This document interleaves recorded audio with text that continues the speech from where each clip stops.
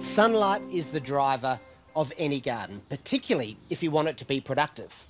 So understanding where it falls or doesn't is key to success.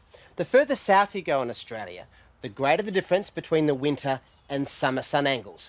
For example, here in Perth, in my garden, the sun in winter travels across from east to west in a shallow arc at a low angle in the sky, when in summer it travels from east to west in a much broader, wider angle, and it's right overhead.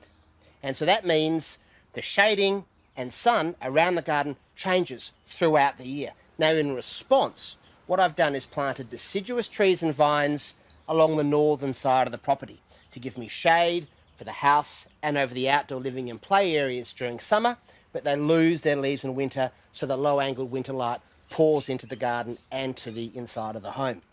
What I've also done is then choose really hardy shrubs and planted those along the northern boundary line because they're in deep shade in winter, but in summer, again when the sun's overhead, they get full sun.